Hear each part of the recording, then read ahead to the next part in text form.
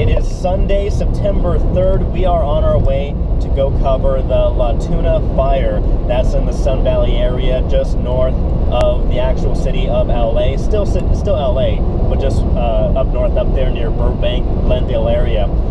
There are hundreds of people who have been evacuated from their homes. We have at least 2 homes that have burned, that have caught fire, and we have around 800 firefighters on the scene. More firefighters that we sent to go cover and help out for Hurricane Harvey. They've actually come back to add more manpower to try to put this fire out as soon as possible.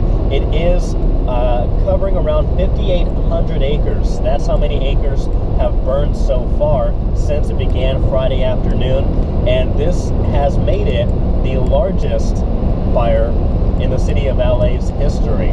So it's kind of a big deal. We have a lot of people that are affected by this, so we are going out trying to relay the information that firefighters are trying to get out there to the public, those that have already been evacuated or those that may be evacuated if the winds start working against firefighters.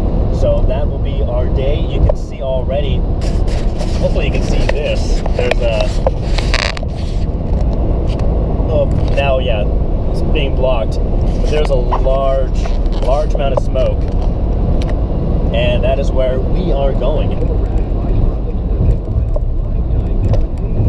Okay, oh wow, you can actually see the flames right there. After we get past this wall barrier, you'll see a hill, a mountain, and flames.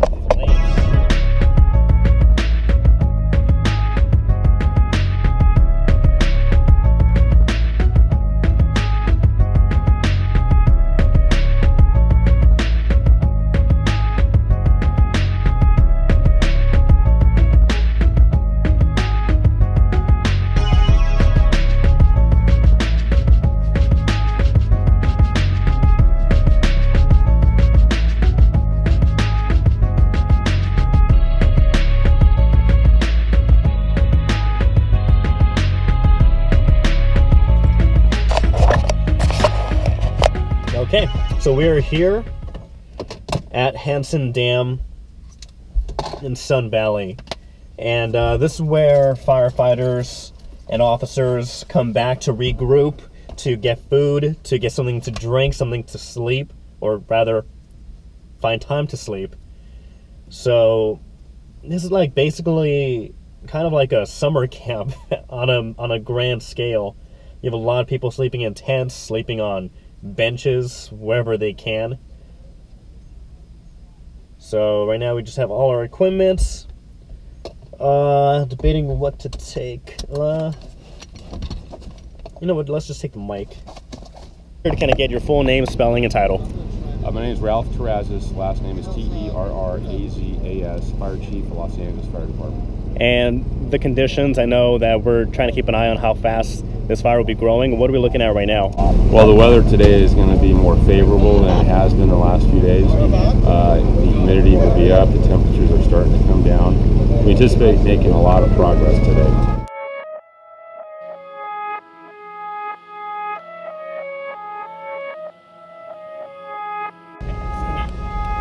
Okay, so it is 8:50 right now. We are going live once again at 9 o'clock for the top of the hour newscast.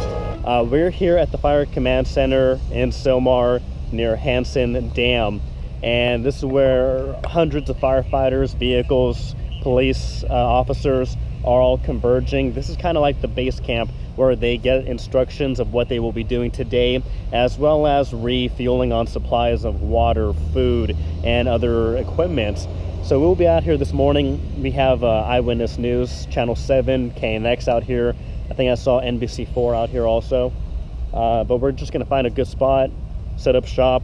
At 10 o'clock over here, that's where they're gonna be holding another briefing, giving an update on the acreage, talking about how many homes have been damaged by the fire. Hopefully that number has not gone up.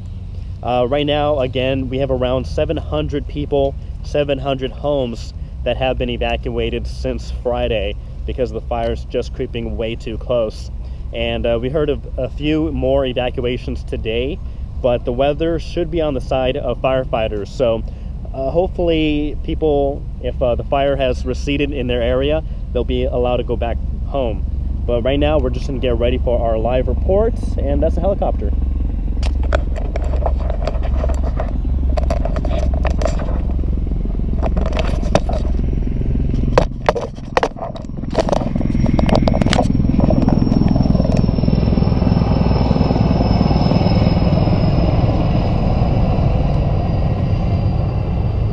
Going down, clean up water. We're gonna work on a script really quick for the 15-minute segment, and then we're gonna head down over there to where the dam is and get some good audio, get some good video of those helicopters picking up water.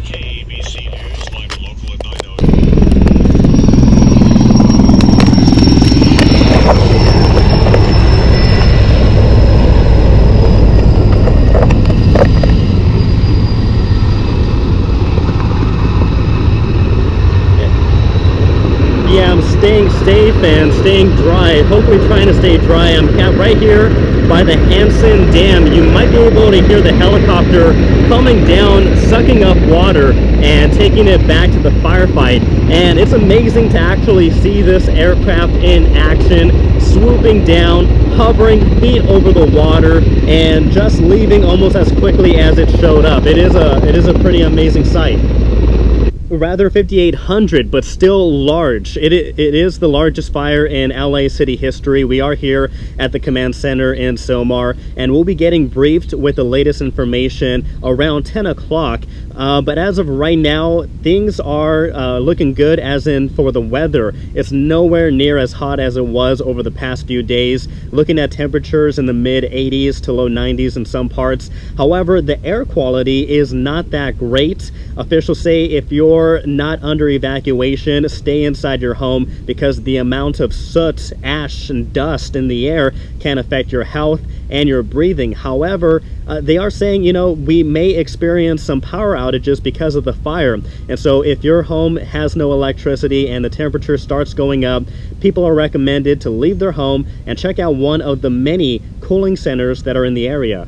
Another popular thing to bring is socks. That's one of the least thought about, but one of the most needed supplies that people who've been rushed out of their home not able to grab anything.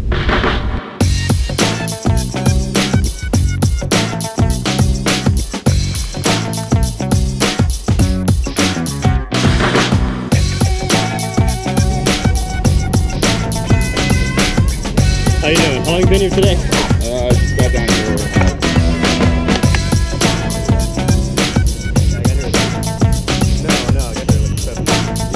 I saw that they weren't doing it.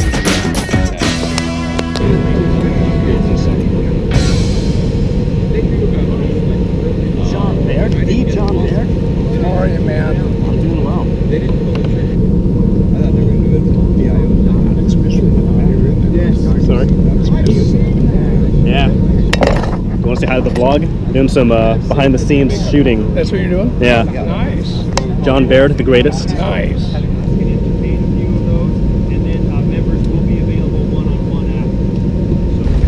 Okay, so the news briefing just ended. The fire has grown about 95 acres from what was the estimate yesterday.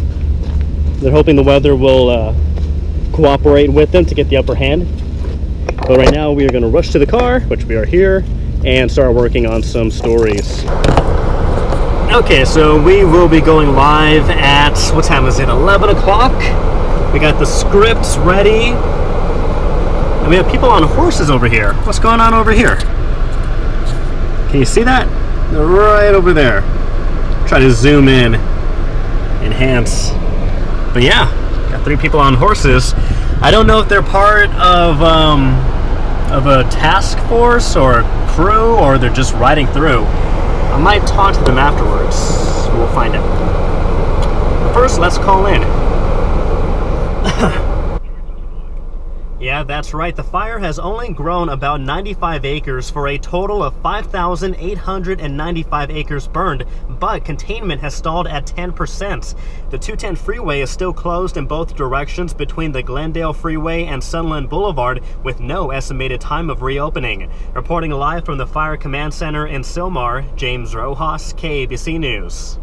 Where we do have a lot of the things that we need, but the community has been very generous, bringing loads of food and water and all different sorts of snacks. So it's definitely appreciated. We don't necessarily need it, so don't feel obligated, but we do appreciate the support of the community.